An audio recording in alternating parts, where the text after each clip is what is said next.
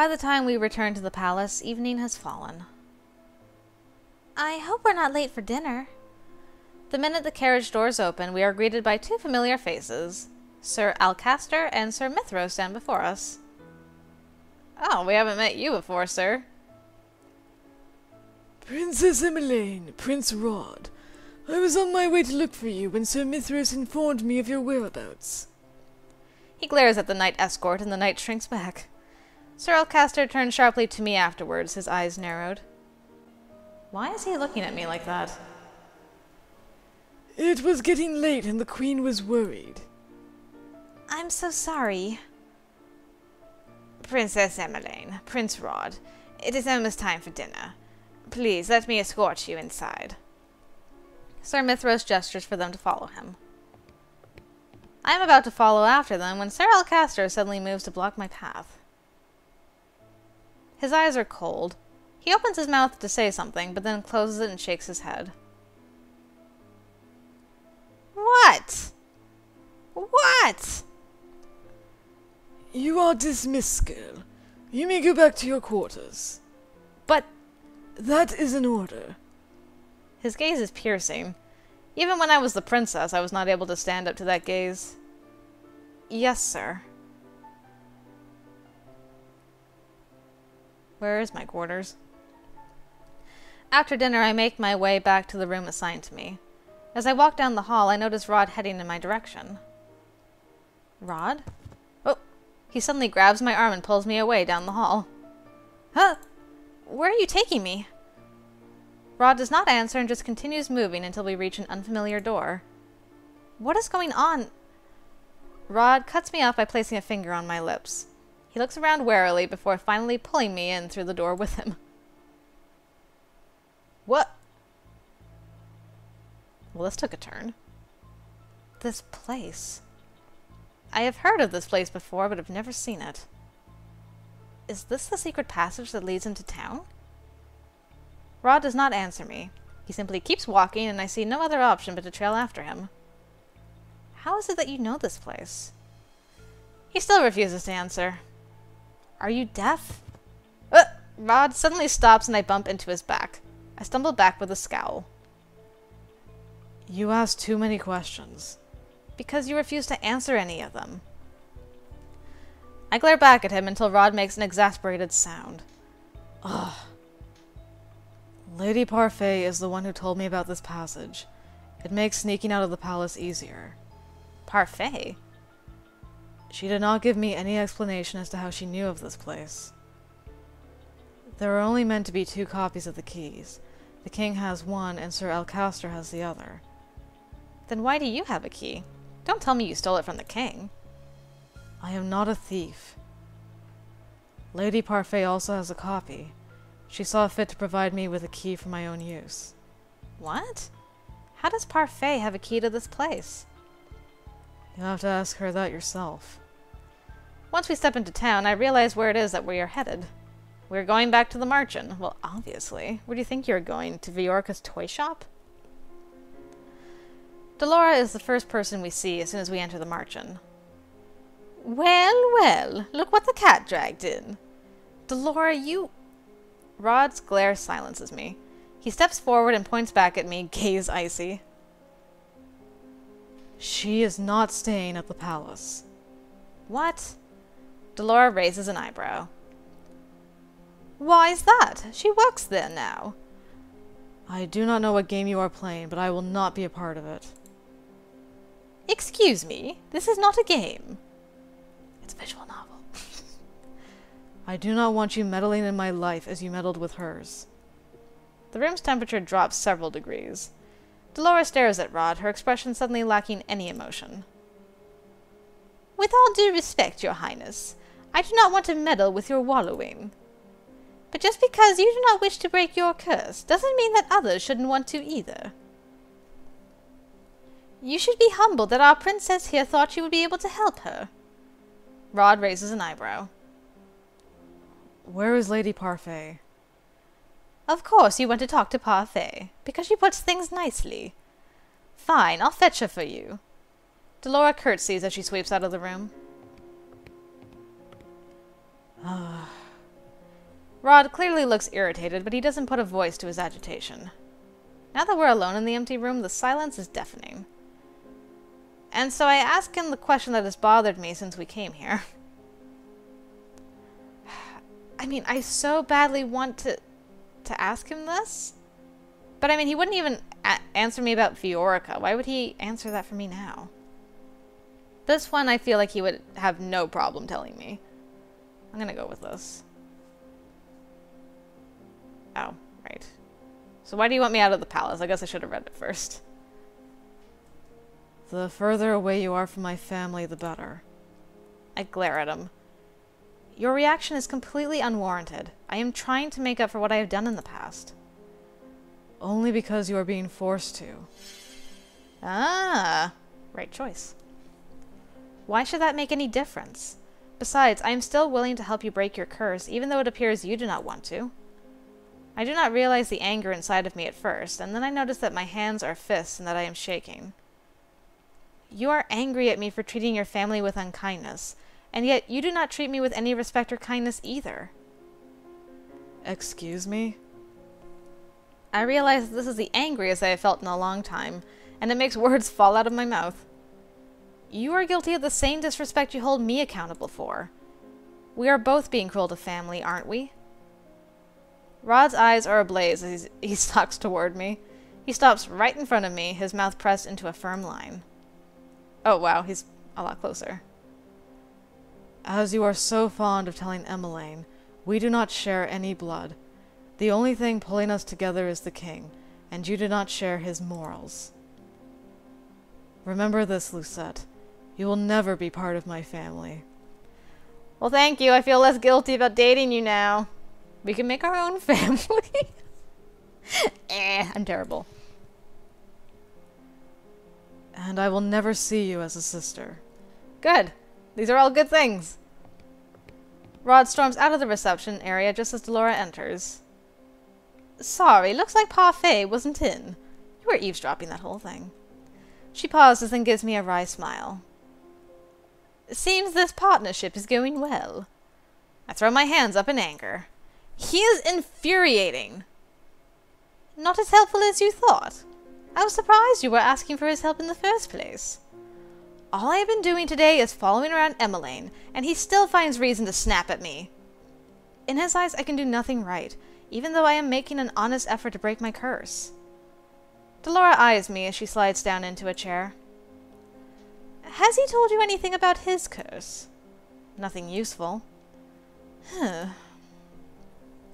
Boys can be so secretive about the silliest things. Rod has been aware of how to break his curse from the very beginning. Then why hasn't he broken it? I have no idea. I think the only other person who knows the full terms and conditions of Rod's curse is Parfait. Parfait? Parfait has known Rod for a while. She convinced him to keep coming to the Marchen, even after he gave up on breaking his curse. Parfait also thinks that working with you will convince Rod to try finding another way to break his curse. Another way? Don't ask me. I don't know much about his curse either. So is there more than one way to break a curse? But if you keep trying, you might convince Rod to talk. I doubt that very much. It seems that all I'm doing is convincing Rod that I do not deserve to break my own curse. Delora looks at me curiously for a few moments. Then she grins. I have an idea. If it is another terrible idea... Oh no, this one's much better. I'll just stick around with you. You know, watch out for you. What? Delora? Watch out for me? What are you doing?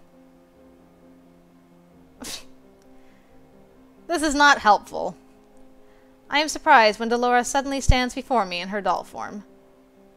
There's no way you and Rod are going to sort yourselves out without some kind of help, so I'll be tagging along. It's much easier when I'm travel-sized, Why do I feel like she'll only make things worse? Why am I saying this out loud? Come on, then. Delora somehow manages to jump into the front pocket of my apron, which is thankfully large enough to fit her doll body. Let's go find us a prince and get ourselves back to the palace. This is ridiculous. Chapter 4. 1 step forward. Which means the next chapter is 2 steps back. Well, it has been more than a week since Rod and I returned to the Marchen.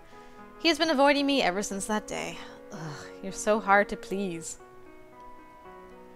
Not that we have much cause to be around each other nowadays.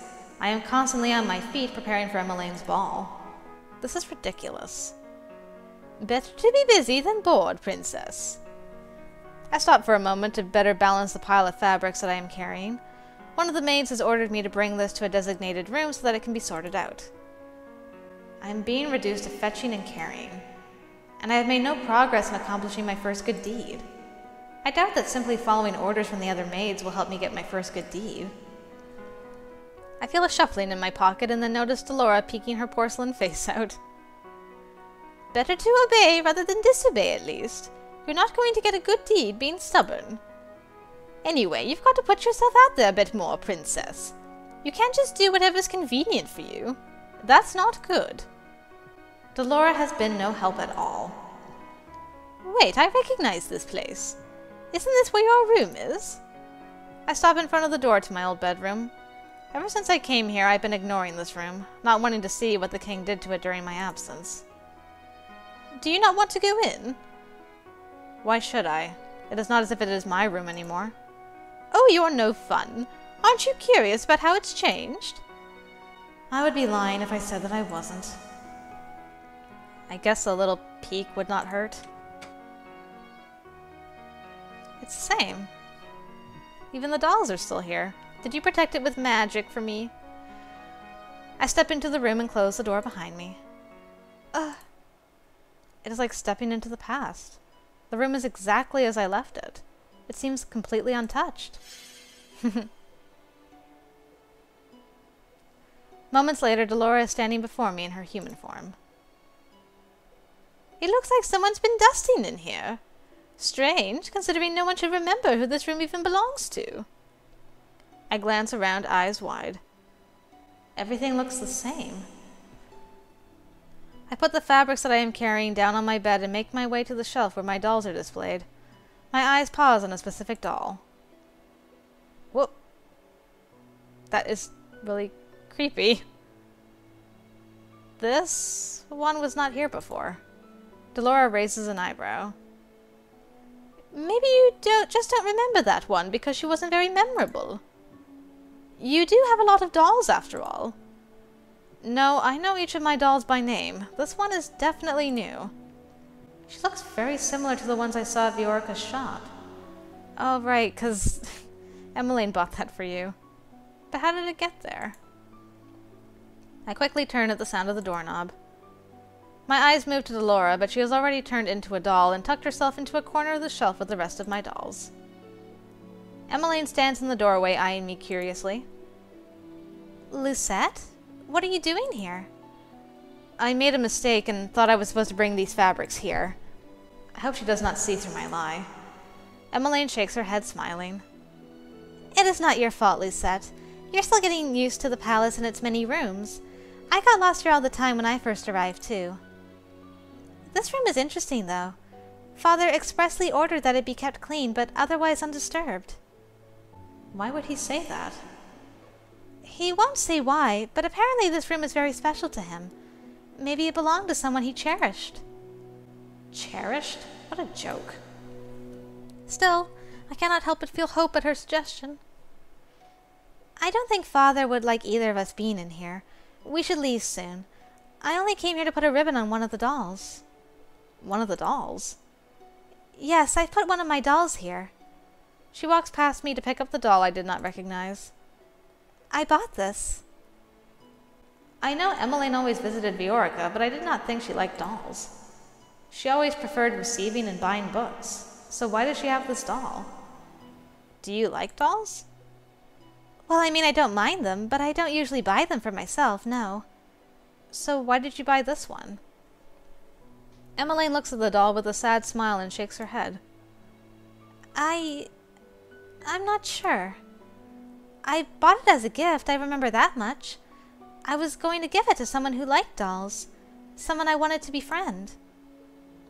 I don't remember why, but it feels right to leave the doll here until I can remember whom I was meant to give her to. Emmeline is silent for a moment before she turns to me with a bright smile. I know you have a delivery to make, but could you come with me to the palace entrance first? Mother is still busy talking with the cook, so the fabrics can wait. I resist the urge to glare at her. She better not be dragging me around to do yet more errands. I'm expecting a delivery, and I might need your help. I thought so. I have no choice but to nod.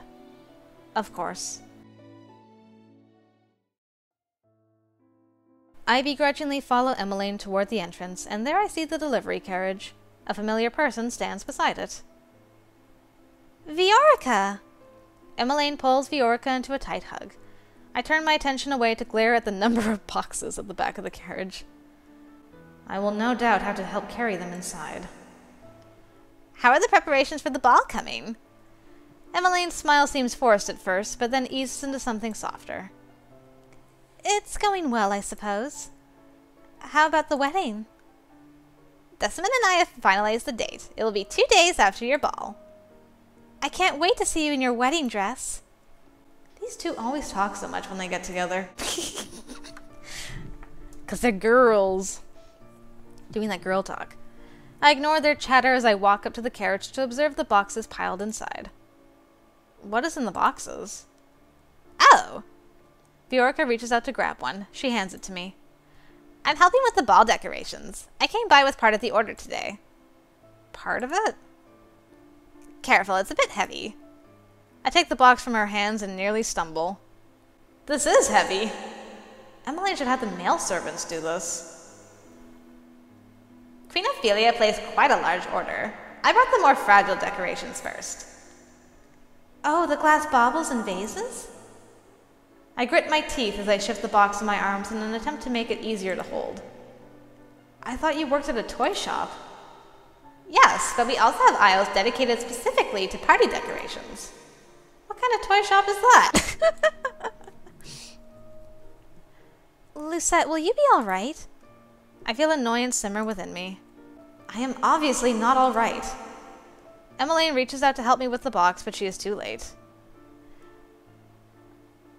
I have only taken one step forward when the box slides and I stumble.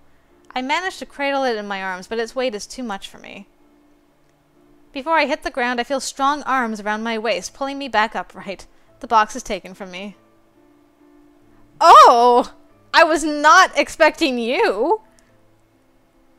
I really was expecting, like, Fritz to be there. Only mackerel. Thank you. My heart and mind are racing, and for a moment I cannot comprehend what has just happened. Are you all right? Rod? I glance to the side and am shocked to see Rod standing there. The expression on his face gives nothing away, but with our close distance I can see some flicker of emotion in his bright eyes. Concern? I am... Lucette? I'm so sorry. Are you okay? Rod pushes me and I stumble forward, almost tripping on the ground. And the moment's gone. He raises an eyebrow at me. Know your limits, Lucette. I glare at him as anger begins to bubble up in my chest. I mean, he just saved me. I'm not going to tell him off. It's fine. You're fine. You're fine in my book. I clench my fists and take a deep breath to try and calm myself. I will not stoop to his level. He is the one being cruel here, not me. Let him be cruel is the right choice. You shouldn't have stubbornly tried to carry something that was too heavy for you. I will not take responsibility if you get hurt. Rod, you shouldn't be angry with her for trying to help me. It was my fault for giving her something so heavy. Viorica, what are you doing here? Rod's voice is still cold. Viorica looks startled by his tone. I only came to deliver some of the decorations for the ball. And you thought Emmeline and her maid could carry these things on their own? Rod, this is not her fault. I am the one who chose to bring Lucette with me. I underestimated the size of the delivery. Viorica was just delivering the supplies. At least she admits her mistakes. I never thought Rod would be so stubborn. Emmeline's expression softens as she looks at her brother. She looks sad. Come on, you as his sister should know that he's got a thing for Viorica. You should know! Why do you keep torturing him like this? Rod ignores her and picks up the box that I had been carrying. He begins to walk away before he suddenly stops and glances back at me. Come on. Rod? We're going to call some servants to carry these boxes in. He turns around and begins to walk away. I am Emmeline's personal maid, not his. I glance at Emmeline, who nods her head. I really am so sorry. Thank you for helping my brother, Lucette. I curtsy ever so slightly before running after Rod. Run, run, run, run, run. Rod, wait! He picks up his pace as if trying to lose me. I turn the corner and barely stop myself before running right into Rod's back. What now? Why are you so angry at me today? I have barely even spoken to you. Your mere presence is enough to darken my mood. It's because you saw Viorica. Don't take your feelings up for Viorica out on me. I glare at him and cross my arms. Funny. You call me cruel, but right now you are worse than I ever was.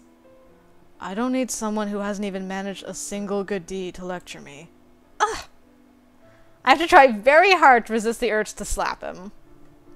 You were supposed to help me get a good deed. As I said before, I never agreed to this. I still refuse to help you. Rod starts walking again, and I hurry after him. I cannot help but recall how cold he was with Viorica earlier. I thought they were friends, but he treated her like this at the toy shop, too. Why were you so angry with Viorica earlier?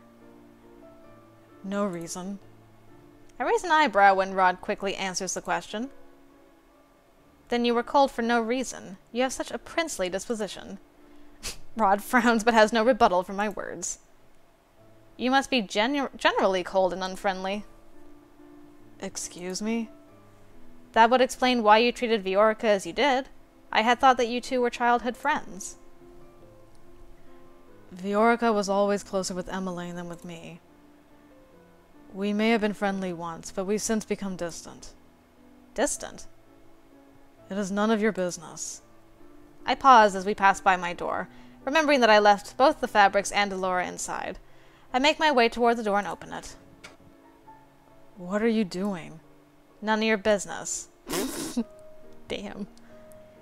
Enjoyed your field trip? I frown when I see her sitting on my bed in human form. What would you have done if it wasn't me? Us witches have a sense for these things. Delora? Rod slowly enters the room. Ah, Sebby's saying hello. It's nice to see you here, Lady Delora. Nice to see you too, little Sebby. Why are you here? Delora shrugs as she inspects her nails. I thought I would help the princess here, since someone doesn't seem very willing. Rod furrows his eyebrows at her. I didn't... Yes, I know. You didn't sign up for this. But do you really think you have a choice, Rod? Delora looks at Rod pointedly. You know the consequences if this fails. Rod looks away, expression conflicted. Consequences? What are you talking about? Consequences for not helping me with my curse? Rod sighs heavily before turning back to Delora. He does not pay attention to me. I am not the right person for this. Doesn't matter what you think. The princess thought you were, so suck it up and do your job. Rod is silent for a few moments before he finally faces me, looking resigned. I will help you then, but don't expect me to change my opinions of you. I shrug at him. It's not like I was expecting you to in the first place. Delora grins with clear triumph. Good talk. Yes, very good. In order to achieve your good deeds, you're going to need to mend what you broke before. I feel I already know what he is going to say. My sister has always wanted to be your friend, so you must do just that. Show her kindness, and you may be able to get your first good deed through her. Show her kindness, huh? Delora decides to stay in my room for the time being, saying that she believes Rod will be able to help me for now. Later, I make my way to the dining room with the fabrics and see Emmeline and Ophelia inside. Lucette! Ah, I see you have the fabric. Thank you. Ophelia takes the topmost sample of fabric and begins to inspect it as Emmeline walks up to me. Where's Rod? He returned to his studies. Oh, right. He has history lessons today, and I am yet to finish my history homework, which is due tomorrow. As Emmeline muses aloud, I ponder what Rod told me earlier. I must become Emmeline's friend. But is that really a good deed? I hope Rod didn't send the servants out before he went back to his room. I wanted to tell him that Viorica and I had already called on guards to bring the boxes inside. Maybe he decided to start his lessons earlier, so that he could make your dance lessons this evening. Dance lesson? Father wanted to hire the best dance instructor in Angielle, but I honestly feel more comfortable with Rod teaching me. Ooh, he can dance. I like this. He's a good dancer, so Father has allowed it. That is a surprise. I did not know Rod could dance. He used to prefer singing, but then... Oh no, he was just like Little Mermaid. Ah. Ophelia trails off. I know that she is talking about the Fairytale Curse, but I do not expect her to divulge such information to a maid like myself. He's decided to focus on his dancing for the past few months. Ophelia glances down at the fabrics, then looks up and smiles at me. Lucette, would you mind helping me with this? I obediently walk over to the fabrics Ophelia wants me to look through. They are apparently samples for the tablecloth that will be used during the ball. This is going to be a long day. Yep. Rod comes immediately to the throne room after his history lessons to start on his dance lessons with Emmeline. I cannot wait. I'm only standing here because it is my responsibility as her personal maid to watch over her as she practices. I watch as she steps out of rhythm and Rod sighs at her. You're doing it wrong. That's the 10th time. Sorry. Again. They start from the beginning, and I am unable to stifle my own sigh when Emmeline messes up the same step again. This would make the 11th time. I really am terrible at this. Would you rather have the royal dance instructor teach you? He has more experience teaching than I do. Oh no, I really do want you to teach me, Rod. I'm sorry that I'm such a slow learner. Oh, no, he's saying M. I thought he was like, You're always good at everything. Singing, dancing, cooking. Prince Rod cooks? Yes, Rod does cook. He's very good at it. You didn't have to tell her that, Em. Does it really matter? I love bragging about how talented my little brother is. Oh, no. Shame. Oh, no. I see a tinge of pink in Rod's cheeks as he turns away. Is he embarrassed? Emmeline looks down at the floor, her smile smaller. I wish I was as talented as you, Rod. I had always thought Emmeline was overly optimistic. She always seemed to bounce back with a smile, no matter how many times I pushed her away. Now I cannot help but reconsider that thought. Still, seeing her like this only irritates me. Pitying yourself will get you nowhere. Not everyone can be perfect at everything when they first start out. I remember when Mother gave me similar lessons. She was always such a harsh teacher, and she hated when I showed weakness in front of her. She made me keep practicing until I had perfected whatever it was she wanted me to do. Failure was never an option. I never had time for self-pity. Instead of feeling sorry for yourself, just try harder. Let failure inspire you to do better. Lucette, that was... She's right, Rod. Instead of complaining, I should be working harder. I cross my arms. You always look at your feet whenever you reach the underarm turn. Instead, focus on counting your steps and let Prince Rod lead you. Worrying too much on your next step is what puts you off rhythm. Emmeline stares at me. Can you dance, Lucette? I can. Why? Wow, that's amazing! There's nothing amazing about my being able to dance. Her praise makes me embarrassed regardless. Maybe I could learn faster seeing someone else do the dance first. Oh, Emmeline, I am so glad you suggested this. What are you talking about? It might be easier to copy the steps if I can have someone perform them first. She turns to me suddenly, eyes bright. Would you help me? I am meant to assist Emmeline in any way that I can, but dancing with her brother? Surely a lowly maid should not be doing this.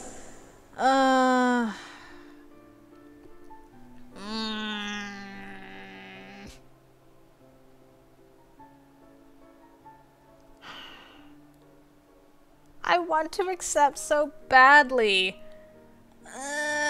But I feel like Rod's just gonna like stomp out of here, or Sir Mithros is gonna be like peer around one of these pillars and be like, "Ah, I caught you doing something scandalous." I know. I'll just save. Why? You know, I got all these save things. Let's just save. I just would feel better if I refused right now. I don't think this is a good idea. Barf. Yeah, even if I do agree, I doubt Rod would even want to dance with me. You cannot learn how to dance by watching someone. You have to practice the steps yourself. But... If you need a break, you can just say so, Em. No, really. I find it easier to learn through visuals. Sorry for making you uncomfortable, Lucette. Let's just continue our practice, Rod. Emmeline smiles at me, but it is obvious that she looks more disheartened now. Rod looks at his sister before shaking his head. Oh! I got you to approach me! So it's okay. I didn't overstep my maid bounds. He turns to walk toward me. He holds out his hand. Would you dance with me? What? Rod leans closer to me and speaks in a low voice. Play along. This is just for Emmeline. Oh, Sebby, thank you! He's actually curious about your dancing, princess. Ugh. I'm surprised when Sebby suddenly whispers to me. I can tell it is Sebby by the change in the pitch of voice. Oops. Sorry, Rod. Rod glares at Sebby before looking at me again. Well, I shift my gaze to Emmeline, who is practically beaming. I take Rod's hand. I know Emmeline does not like treating me as a maid, but this is a little too much. Fine, just this once. Yes, excellent. Excellent! I approve! I put my hand on his shoulder and he places his hand on the small of my back. Rod looks at me but quickly averts his gaze. Is something wrong? I didn't think I would ever have to dance with you is all. Neither did I. Rod looks at me again. This time he has an uncomfortable scowl on his face. He is not the only uncomfortable one here. We both start dancing and I mentally start counting the steps. It has been a long time since I last danced with anyone, but the steps come to me naturally. The dance is rather simple. While Rod and I move stiffly, I cannot help but notice his careful footwork. I realize that Rod really is a pretty decent dancer. Of course, I would never openly admit that. When we stop, I hear Emmeline clapping her hands as she looks at the both of us in awe. You really are a good dancer! Thank you so much for showing me the steps. Now I know for sure what to do during that part. I just shrug at her before stepping back into the corner. Emmeline takes her position in front of Rod once more. This time she has a bright smile on her face. I cannot believe something as simple as that has made her so happy. At the end of the day, Emmeline has managed to do the steps correctly. She tells me many times how grateful she is for the help. After practice, I return to my room and retire to bed. I think about how happy Emmeline was. How can such small things make a person so happy? Grieve another one of these. You stepped out of rhythm again, Lucette. But Mother, this is really hard. A princess never complains. You must perfect this waltz by tomorrow. Otherwise, I will not allow you to play with your dolls for the day. But if you have time for objections, you have time to push yourself harder. Now, once again from the top.